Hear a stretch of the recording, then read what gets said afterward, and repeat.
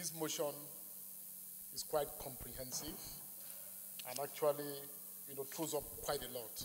And I think that if you understand that our main problem in this country remains the power sector, and you look at the contents of this motion, you won't need to go too far to understand why we are still where we are. I mean, year in, year out, our capacity it has remained the same. I mean, it's the Electric Power Sector Reform Act 2005.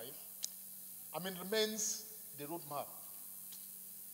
But as of today, you are not too sure. Is the power sector privatized?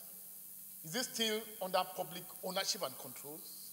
You find ministries working too hard to make sure that they are not confined to what their role should be in terms of policy. Because that role makes them unable to give contracts, to have big, provisions in the budget and all that. It continues to hold this country down. You find that compared to the, communication sector, in spite of its own problems as well, NCC, what NCC is to the communication sector is what the Electric Power Regulatory Commission, NEC, is supposed to be to the power sector. But you don't know about them. You don't hear them because of the way that the power sector is being run. So I think that it's very important that this matter has been thrown up for discussion at the floor of the Senate.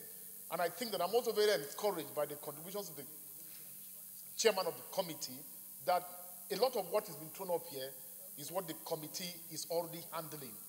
I believe that this motion was brought here in order that the Senate can also help and put its own on it, its own interest.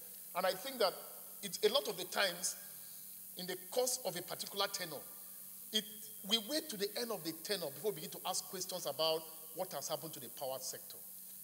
I think that this motion should seriously tax us and engage us enough to continue to want to find out what's going on there. I think that the Committee on Power also owes this Senate the duty, because of the importance of the sector to our national economy, to continue to call the attention of this Senate and to continue to provide briefings in terms of what developments are occurring there.